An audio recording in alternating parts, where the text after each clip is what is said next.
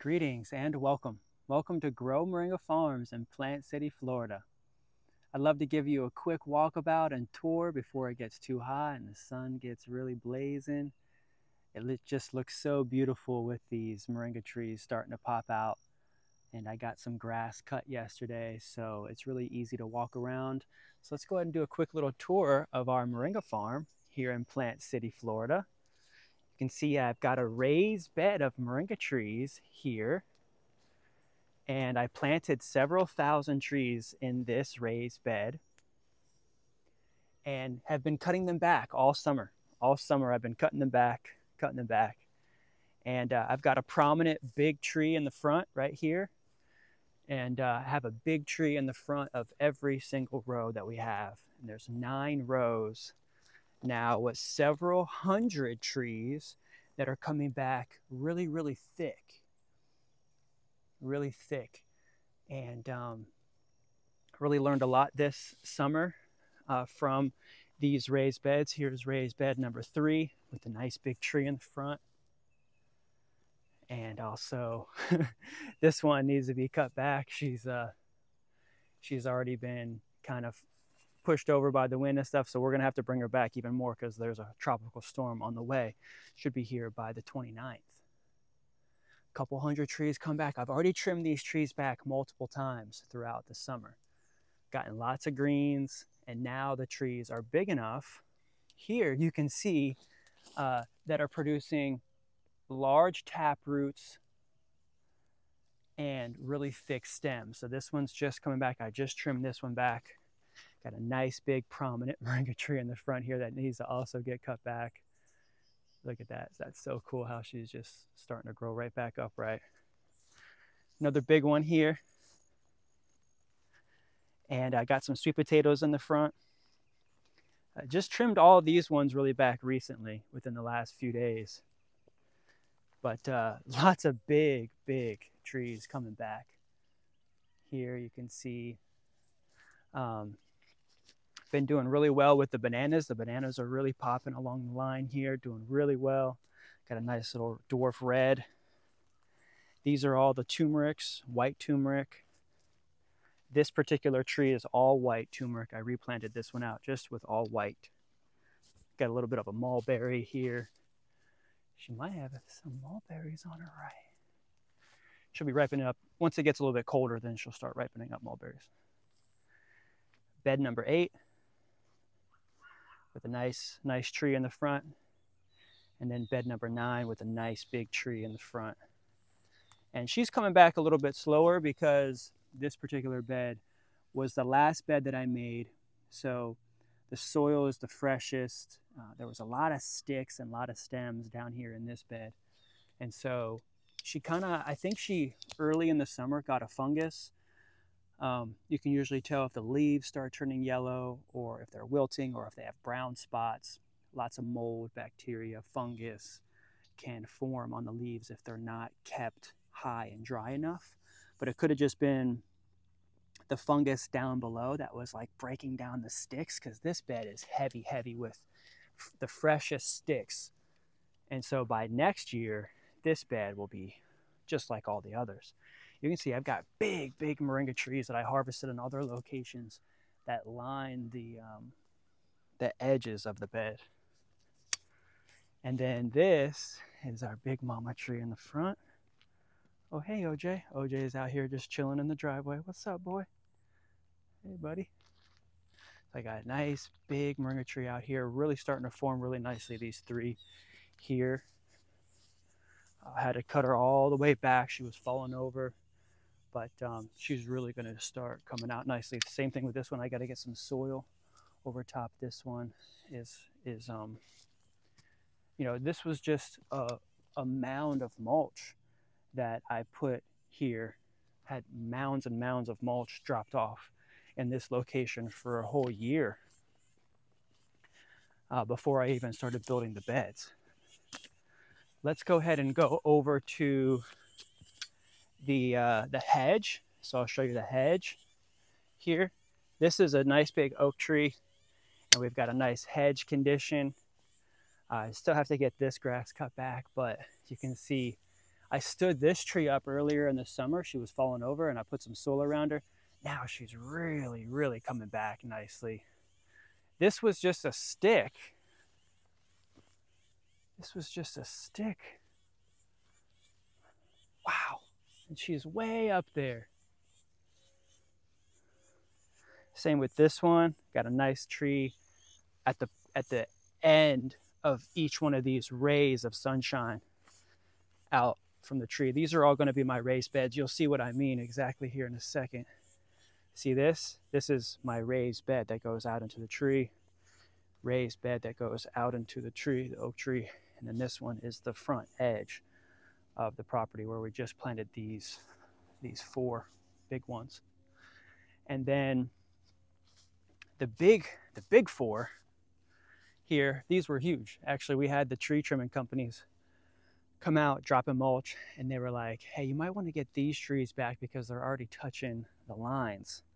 So this is nice because I just got these trees cut back and now they're really bushing out nicely.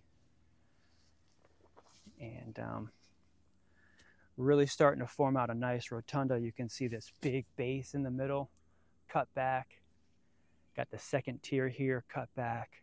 Now got the third tier, cut back. And now it's about to grow out into its 4th tier to get a nice, big, flush, full tree. Same thing with these trees here. This is one of the raised beds. Starting row number 1, I have a double row. They're staggered where it's tree and then 5 feet up and over is a tree, and then 5 feet up over is a tree. So in the line, so this tree and that tree that you see are 10 feet apart in the line, and I have a double row. So like this one is in the other line, and then that one is in the same line as that. Now these trees that you see here in the middle, these were actually just seedling trees that I planted as seeds, and those are going to be going in boxes or replanted around the property for shipping or replanting. Same thing with this. This is how those trees started, was a line of little baby trees.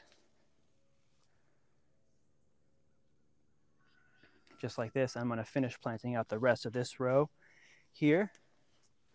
Just needed to get those trees, these trees mostly cut back this week. Finally got all of these trees cut back. Good thing too, just in time for the tropical storm, because I know by the end of August into September is when we usually get the tropical storm. So you can see all these trees have been really nicely cut back short.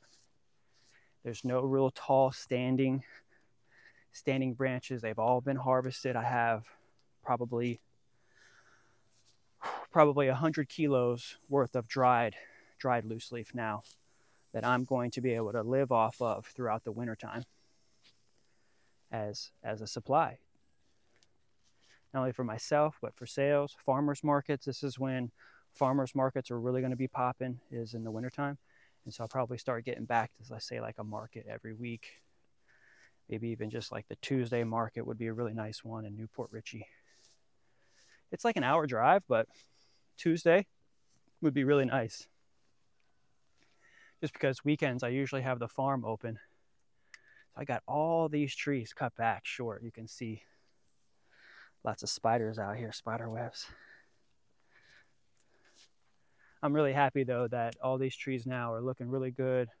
We kind of got through the tail end of the real summer rains. I mean, it rained. Honestly, it's been a pretty dry summer. As much as it has rained, it hasn't rained as much as I remember in the last couple years that I've been here. I've been here for about 3 years now. And this is my orchard after about 3 years worth of growth. Same thing here. I got a lot of these little seedlings planted out in the middle row here. These will all grow up to be nice big trees that I can ship in the mail over the next year. This is a big mama right here. That was huge, that I got trimmed back really nicely. Right here you can see I pulled back this piece that you see just about a week or so ago, and now she's sprouting out a bunch more little shoots. But now you can see that she's really flushed out. Might be pushing out some flowers up here And then we have our fourth row that's just really getting established. I can tell that the soil's still really breaking down a lot because these leaves yellow out a lot more and they're in a very, very deep pile of mulch. But as time goes, the roots are starting to really expose themselves. The mulch is getting compressed, and then they do something like this.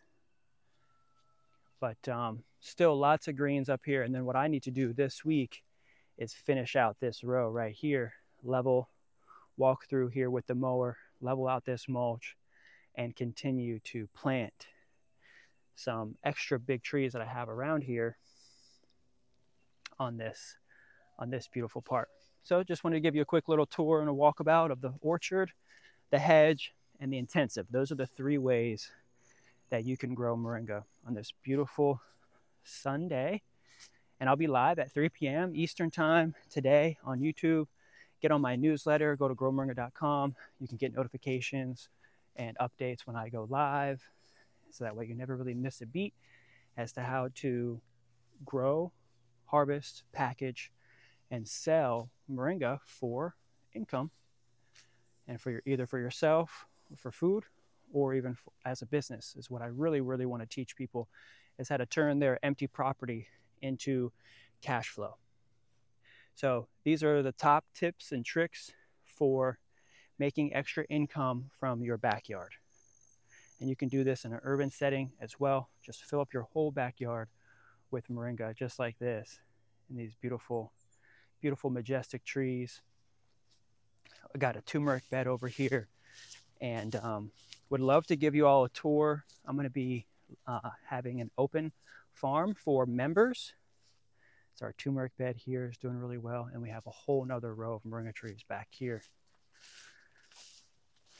On 9/9, you can come in to the farm, get a full tour with me, and I would love to spend the whole day with you. On 9/9, it's going to be open to members from 8 a.m. to 8 p.m.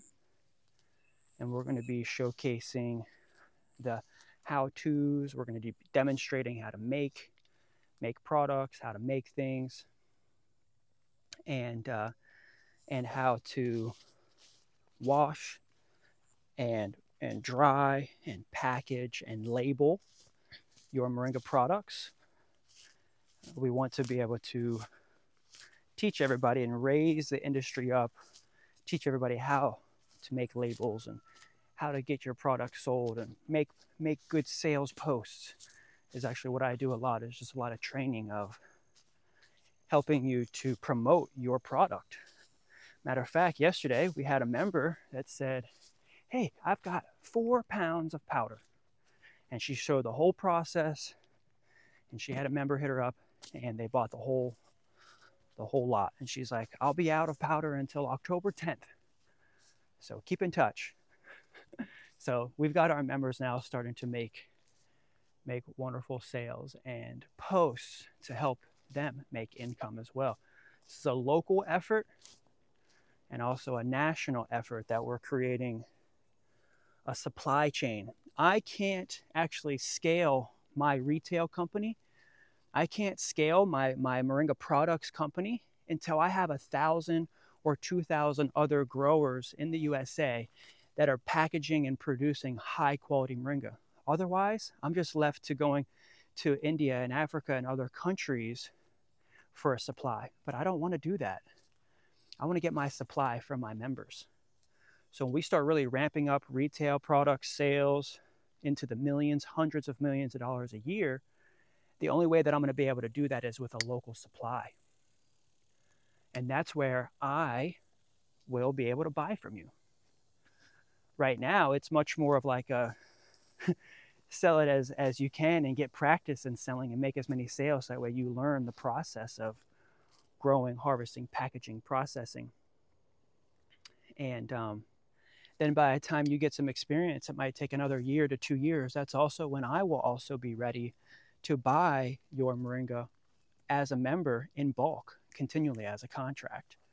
We've got some members right now that are in DR, Dominican Republic, that are planting out hundreds of hectares right now. We've got members in Jamaica planting out hundreds of hectares, members in Puerto Rico, in Mexico, And many of the southern mid Latin countries that also have great weather and are a lot closer than, say, India and Africa as a supplier. So if you're on this hemisphere, on this side, we would love to also talk and get you in the members area and help you get sales, because it's happening. I'm getting lots of calls. We had a guy that wanted to order 4,000. He wanted to start off ordering 400 tons of powder this month. 400 tons. To put into perspective, 20 to 25 tons is one container ship. And he's saying he needs 400 tons a month to supply his animal farm and to supply his cattle that he's got growing, and he's making animal feed. So these are the calls that I'm getting right now, and I need all the members to increase the level of production, because if you've got a kilo, we can start to do some real great things with supplying not only people, but pets, animals, fodder food as fodder animals, and also plants. Because I put powder down here in my raised beds. I put moringa powder. I sprinkle moringa powder in my raised beds. I also make a juice, a moringa juice, a biostimulant. Put that down on my raised beds. That's how I feed my microgreens. So I got so much more to talk about. I'll be live on YouTube at 3 p.m. Eastern Time this Sunday. Check me out so that way you can learn more about making extra income from your very own moringa trees. I really appreciate you for coming in. At least subscribe to the Grow Moringa YouTube channel and like this video so we can share it with other people. And I will see you later. Have a great day. Peace and love.